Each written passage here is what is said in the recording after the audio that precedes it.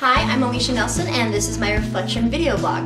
So the first question is, what was the purpose of the speech? It was really to kind of help us realize that we need to do a lot of research and we really need to know our stuff when we're trying to push something and persuade someone to be a part of what we're selling.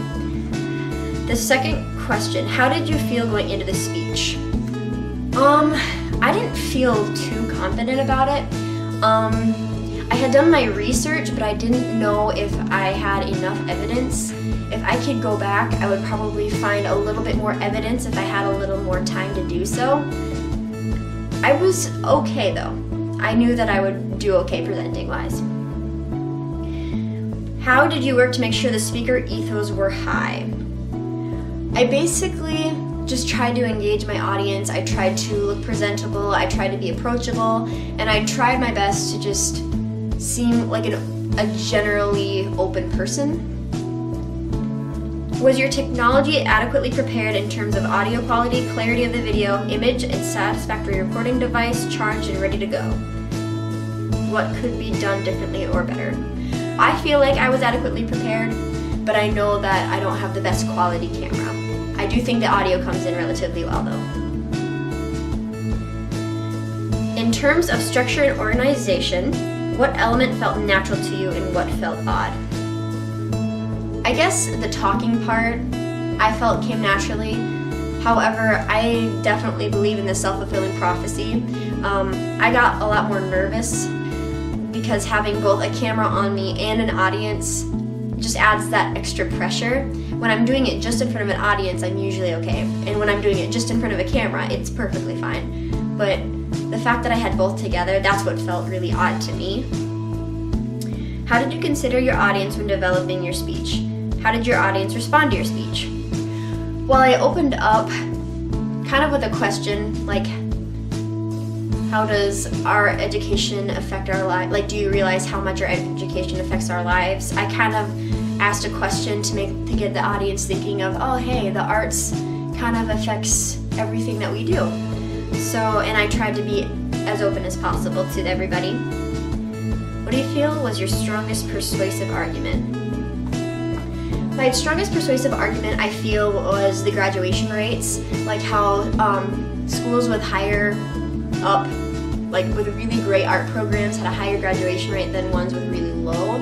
I feel like that really kind of puts it into perspective how much art can change a kid's life. Do you feel like you had the advantage of solid logos in your presentation, and why?